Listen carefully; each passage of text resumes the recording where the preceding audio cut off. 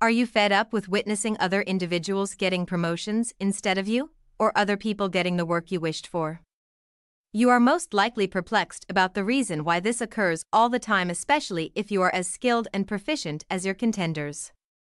This even becomes more perplexing when your boss constantly says she is delighted with the work you do. What is probably absent from your expertise are 3 key things that make you stand out as a leader. These 3 keys allow you to communicate properly while at the same time working on trust. This allows you to market yourself as well as your expertise to other people. You will discover ways to show the 3 keys in this book. As soon as you have learned them, you will take yourself away from inferiority and get to your maximum ability. Also, in these chapters, you will learn about the following: the reason praise isn't usually important, how you can learn about impacting other individuals from the song titled Stairway to Heaven, and the key element that makes you bold and brings others to you. The impression you make on other people is far more significant compared to your skill. Do you know the similarity between designer Ralph Lauren, British King George VI, and actress Lucille Ball? All 3 of them realized that something was hindering them from getting to their maximum ability. Also, significantly, all 3 of them took bold measures to defeat that obstruction hindering them from flourishing. Are you fed up with witnessing other individuals getting promotions instead of you, or other people getting the work you wished for? You are most likely perplexed about the reason why this occurs all the time, especially if you are as skilled and proficient as your contenders. This even becomes more perplexing when your boss constantly says she is delighted with the work you do. What is probably absent from your expertise are 3 key things that make you stand out as a leader. These 3 keys allow you to communicate properly while at the same time working on trust. This allows you to market yourself as well as your expertise to other people. You will discover ways to show the 3 keys in this book. As soon as you have learned them, you will take yourself away from inferiority and get to your maximum ability. Also, in these chapters, you will learn about the following: the reason praise isn't usually important, how you can learn about impacting other individuals from the song titled Stairway to Heaven, and the key element that makes you bold and brings others to you. The impression you make on other people is far more significant compared to your skill. Do you know the similarity between designer Ralph Lauren, British King George VI, and actress Lucille Ball? All 3 of them realized that something was hindering them from getting to their maximum ability. Also, significantly, all 3 of them took bold measures to defeat that obstruction hindering them from flourishing. Are you fed up with witnessing other individuals getting promotions instead of you, or other people getting the work you wished for? You are most likely perplexed about the reason why this occurs all the time, especially if you are as skilled and proficient as your contenders. This even becomes more perplexing when your boss constantly says she is delighted with the work you do. What is probably absent from your expertise are 3 key things that make you stand out as a leader. These 3 keys allow you to communicate properly while at the same time working on trust. This allows you to market yourself as well as your expertise to other people. You will discover ways to show the 3 keys in this book. As soon as you have learned them, you will take yourself away from inferiority and get to your maximum ability. Also, in these chapters, you will learn about the following: the reason praise isn't usually important, how you can learn about impacting other individuals from the song titled Stairway to Heaven, and the key element that makes you bold and brings others to you. The impression you make on other people is far more significant compared to your skill. Do you know the similarity between designer Ralph Lauren, British King George VI, and actress Lucille Ball? All 3 of them realized that something was hindering them from getting to their maximum ability. Also, significantly, all 3 of them took bold measures to defeat that obstruction hindering them from flourishing. Likewise, if you are unable to pass across your message properly, others will not notice the importance of your ideas. It is somewhat similar to you doing a significant presentation, however, there's some spinach in between your teeth. Nobody will pay attention to the message you want to pass across. The only thing they will focus on is the spinach. Fortunately, by making use of the AWE approach, you can acquire skills that will change you into a very compelling individual in the room. It merges authority, warmth, as well as energy to assist you in communicating with other people from the minute you come across them. By doing this, you can form a genuine and captivating first impression. In the other chapters, we will examine every part of AWE. However, firstly, we need to take a fine, prolonged look in the mirror. Western culture tends to shy away from receiving feedback. Ina was working as a senior executive for an average-sized company. Her responsibility was to give suggestions to the executive department. Ina was capable and a diligent worker. However, she lacked presentation skills. Her presentation was dull and nobody believed in her perspective. Also, millions of dollars were on the line. The author of this book, Steve Herz, was hired to coach Ina. However, she was not dedicated to this. Also, the blame cannot be put on her. Nobody informed her that there was a need for her to fine-tune her communication abilities. Therefore, the coaching wasn't seen as a big deal to her. If the management had told her earlier on, she might have been serious with the feedback. Rather, she eventually lost her job not knowing the reason it happened. The main message here is that Western culture tends to shy away from receiving feedback. A lot of us are living in cultures that think we are not that strong to handle constructive criticism or being turned down. This is the finding of the self-esteem campaign that took place during the late 1980s and 1990s in America. This properly arranged campaign of self-esteem distorted the definition of greatness. Praise was not a thing you earn anymore, it now changed to a thing you anticipate. Similar to Ina, it became harder for one to know places they need to work on if they wish to make progress in their profession. This particular culture of praising excessively starts as a child. Children get praise and gifts only for being involved regardless of their performance. Schools also follow this pattern. Public institutions as well as colleges reduce their criteria to get grants and reach a high proportion of graduation. When the students finish school, they lack an authentic sense of their skills. Additionally, they have been refused the opportunity to form resilience before they get into the work environment. These work environments work under the disguise of dread. They are extremely scared of costly lawsuits, and due to this, nobody gets sacked anymore. They are made repetitive, moving forward, or their agreements come to an end. Some places of work are afraid of charges of prejudice. This implies that females or people of color don't get feedback that would help make them progress. For you to forego mediocrity, you need to know that the majority of the people will not give you a truthful review of your performance. You have to stop believing the fallacy that you are intelligent already. Take charge of your victory by seeking coworkers that you trust and asking them straight questions on the places that need improvement. Also, significantly, be open to their replies. You can utilize your voice as a means to express authority. The record consists of powerful leaders who understood how to stir up the crowd. The rousing speeches of Winston Churchill held Britain all through the Second World War. Mahatma Gandhi's peaceful perseverance brought about independence for India. Also, the recordings of the speech Martin Luther King Jr. gave "I have a dream" keep encouraging people in the fight for civil rights. The key thing that makes these leaders extremely captivating is their strong belief in themselves. Although their manner of delivery differs, all of them know that you can get people to have faith in you when you communicate with boldness and coherence. Also, as soon as you have earned their trust, you can then persuade them to walk in your path. The main point here is that you can utilize your voice as a means to express authority. Authority is the first key in the AWE technique.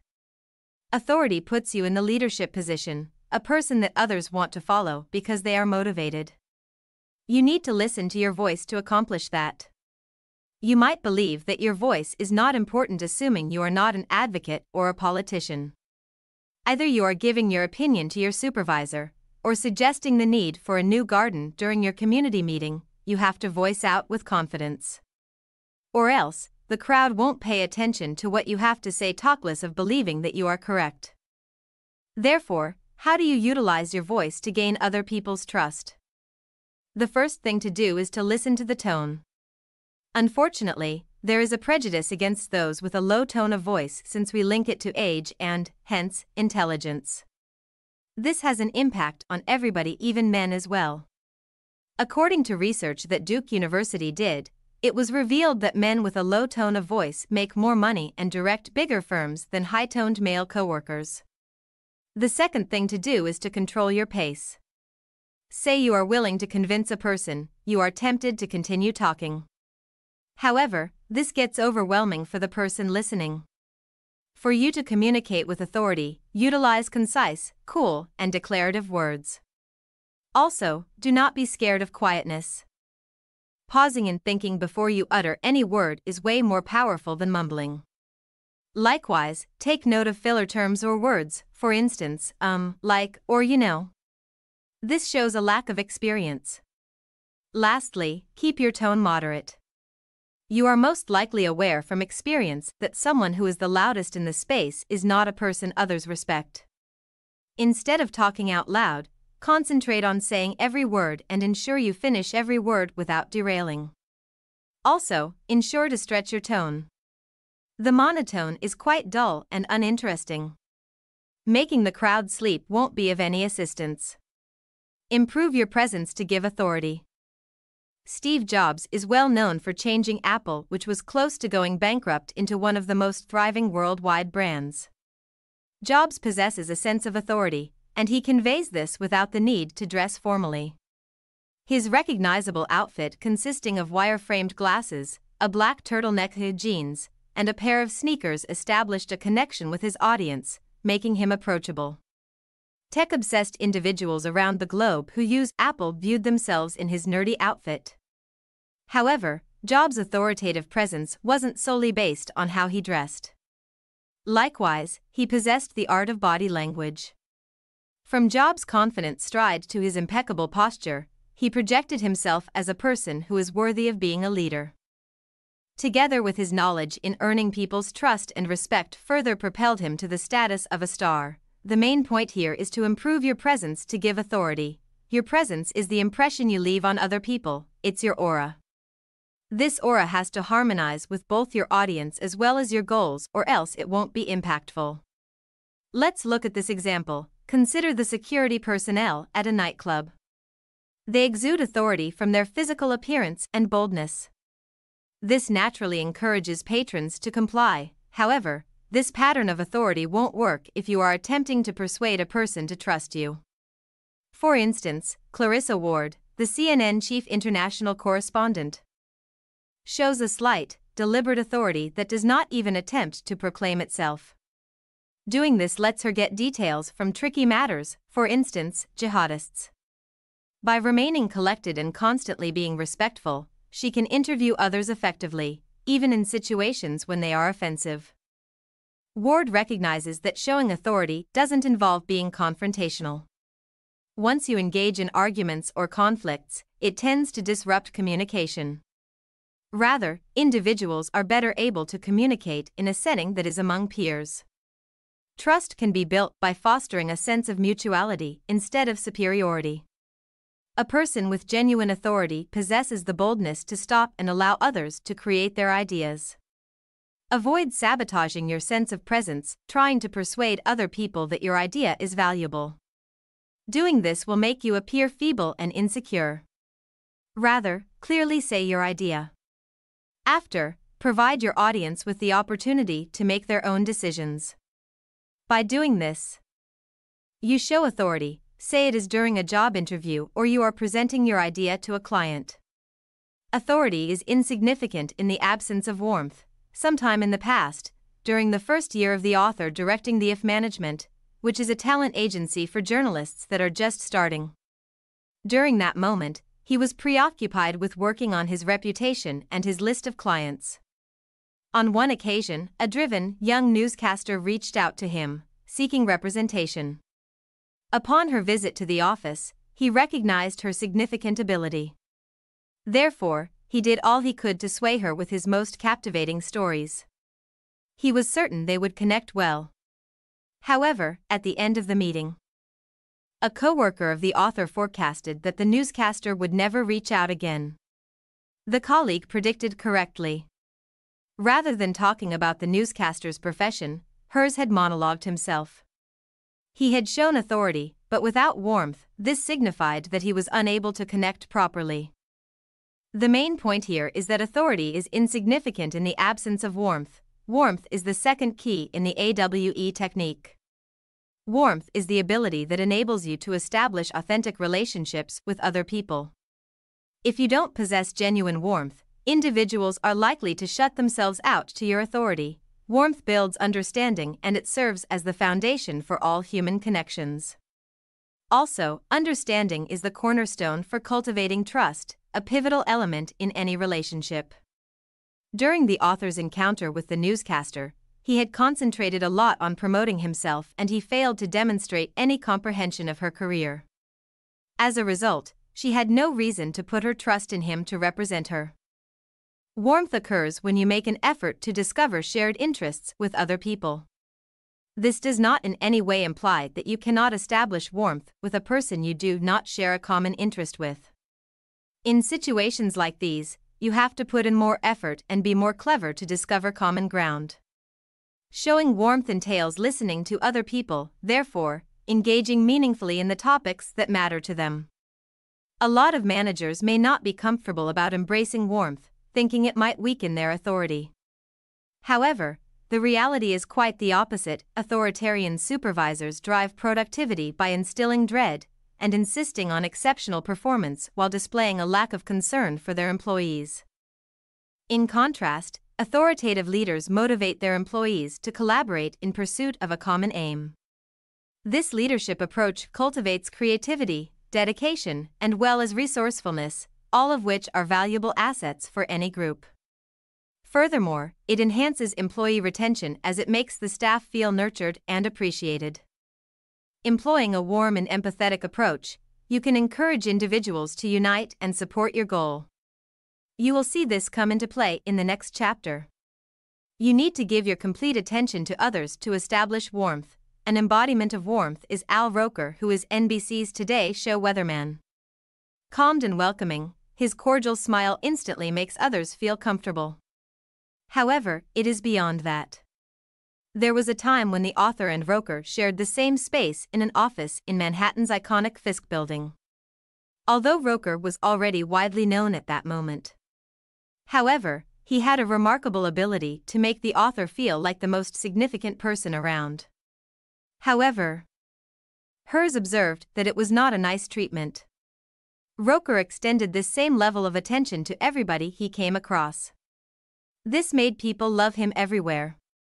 The main point here is that you need to give your complete attention to others to establish warmth. In order to establish warmth, focus on how your audience reacts. Although there might be tension at times, you have the ability to diffuse them with warmth. In case tension happens while having a conversation, take a break and inquire about what might be troubling the other person. Paying rapt attention to her response will provide you with the opportunity to catch a breath. Similarly, it will reduce friction by making her aware that you are keen on listening to her. This display of warmth will reduce the defensiveness of your counterpart. Additionally, be mindful of your body gestures. If your mind is not there, it will manifest in your body language. Your appearance may seem empty, or you might unconsciously place your hand on the doorknob. There is nothing that diminishes warmth more rapidly than being mentally absent, therefore remain fully present and concentrate on relating with your audience. People who are warm accept other people as humans like themselves by putting active listening into practice. Active listening is the ability to concentrate on what another person is saying at that point and not think of your reply. Rather, you are paying attention to the other party's stance and ideas. For you to carry this out, you need to let him talk without interrupting. Also, when he is done, you have to assert that you understood what he spoke about, irrespective of whether you accept his view or not. That is a successful approach to fostering trust and relationships. Likewise, listening actively gives you an understanding of other people's worries and desires. This enriches you with significant details about issues that need fixing, placing you in a spot to help them. Lastly, your voice is an important part of summoning warmth.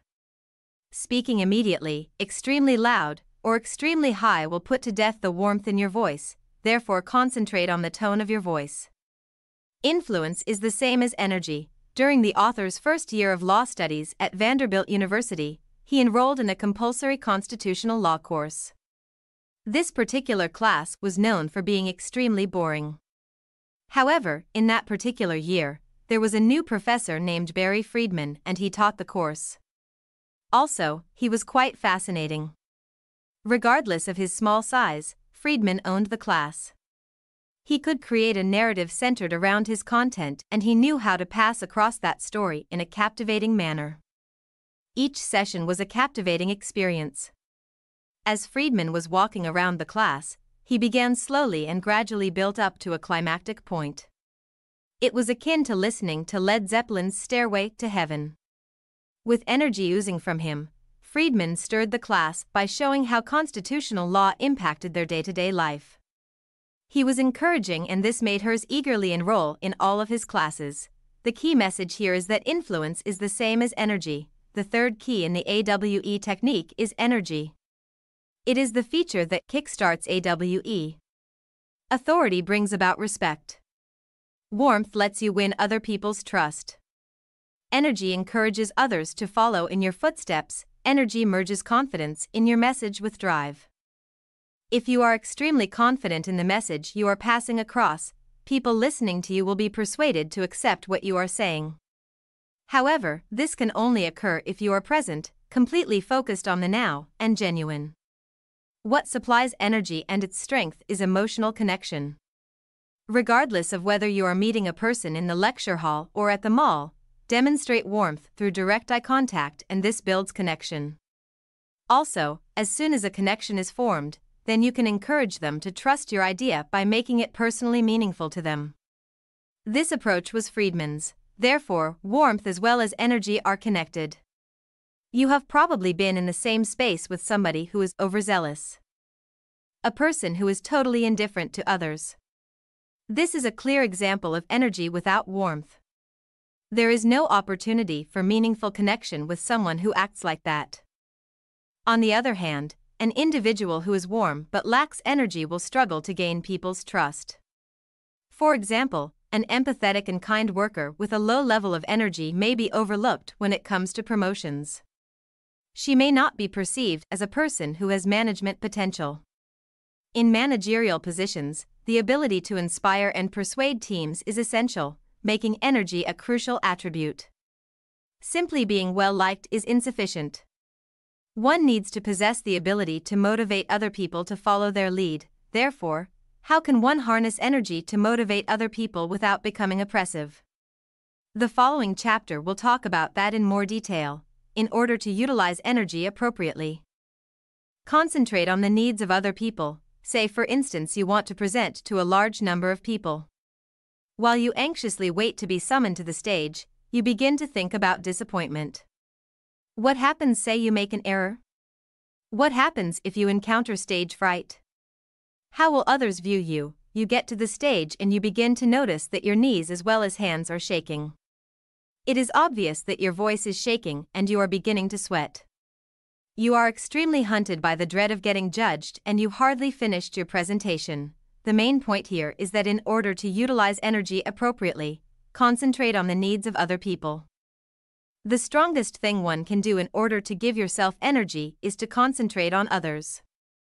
Questioning yourself on the things you can help other people with instantly changes the direction and it fills you with energy that is positive. Rather than being self-aware, say to yourself that you are capable of assisting other people by sharing your understanding or taking part PF community service, no matter what you do. By doing this, it will show that you are real. When you concentrate on other people, you need to also modify your energy based on that. Pay attention to the different sounds of energy levels in your surroundings. Doing this will draw people to you. Then you are in a pace to communicate in a manner that they will accept as well. For instance, a sports commentator who speaks so fast could be intelligent at getting spectators at the stadium eager. However, she would have to utilize a mellow voice and energy level if she's at a dinner with her family, or when talking to her son who is 12. Also, energized body gesture is essential as well. Utilize open hand movements above the waist region, and allow your feelings to reflect on your face. With body language, other people are able to tell what is going on, and this relieves them. Also, by doing this, it boosts that vital feeling of connection. Develop a profound love of gaining knowledge and curiosity, together with a genuine passion to assist other people. Also, ensure you don't conceal these emotions from others. Cultivating these traits will turn you into a person that people are drawn to. Also, as soon as people are drawn to you, you can utilize the AWE technique to share your ideas with others. By doing this, you can convince them to take up the responsibility and assist you in achieving your aims. Don't take yes for an answer, using authority, warmth, and energy to get exceptional results by Steve Herz book review. In the absence of great communication abilities, you will never get to your maximum ability since others won't know your worth. Communication is not something that everyone possesses, however, it doesn't imply that it can't be learned. Begin by getting more conscious of how you talk and your body movement.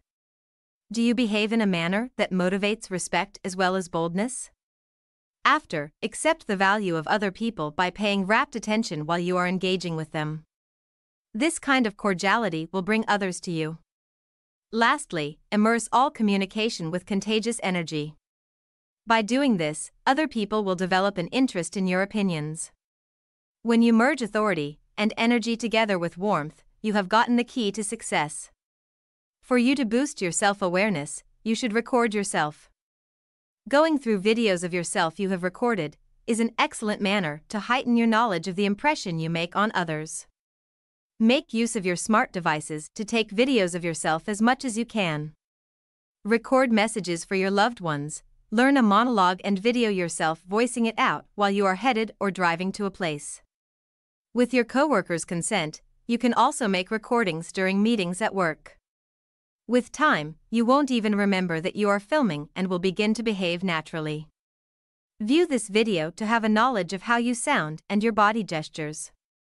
After, you can now make amendments based on the AWE approach.